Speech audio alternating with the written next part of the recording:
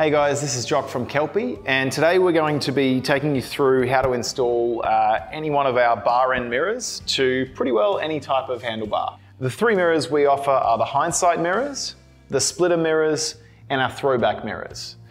Our throwbacks are generally really nice on modern sports bikes, with the throwback mirrors offering the highest amount of visibility. The splitters working off a swivel hinge that allows the actual mirror to fold in when splitting and then coming back to a set position. The hindsights allow for a full 180-degree turn, allowing you to essentially have it directly outwards or upwards or downwards in a mix of different positions. Install of the mirrors is pretty simple. You will require an 8mm spanner on our throwbacks, and otherwise for all of the mirrors, the only tools you need is a 5 Allen key and a size 4 Allen key. Look, bar end mirrors are really simple. All of our mirror kits come included with 2 mirrors, as well as 2 bar end mounts, and these mounts are made up of an inner and a larger sleeve and a nut. You may not need that larger sleeve for the handlebar that you're dealing with. So once you've taken your larger alloy sleeve off, this is what is remaining. And essentially by tightening that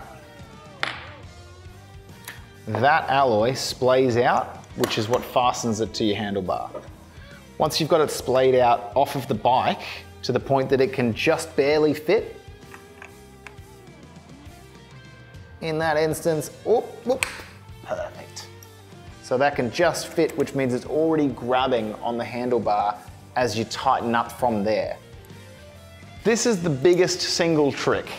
The most important part is tightening it off of the bike so that you can just slide it on and it's just barely fitting. And then from there, you're really only having to tighten it a small amount before that alloy sleeve grabs on the bar, and as you can see here, starts to conform to it. And as it's splaying out, that's now tight and hard mounted to the bar. Once you've done that, we're just tightening up our stem and you're done. Sometimes these mirrors come with grub screws like the Triumph 765s, or in the Royal Enfield 650's case, just little tabs which you can punch or remove to take these out.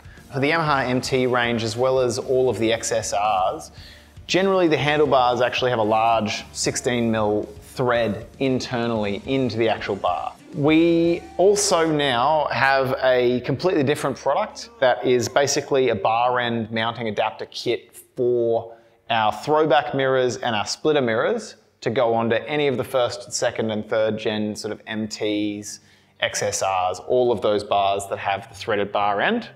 So you're basically taking the clamp off of the rest of the mounting material and you're just slotting it over onto this one. Now this just uses a 6mm Allen key to bolt directly into the threads on your Yamaha bars.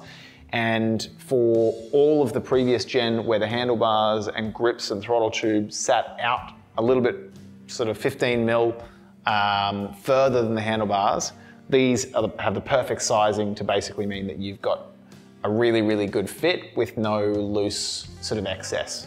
So by now you should have a pretty good understanding of how to fit pretty well any bar and mirror to any handlebar. Thanks for checking out the video, and I wish you well fitting up your own set of mirrors.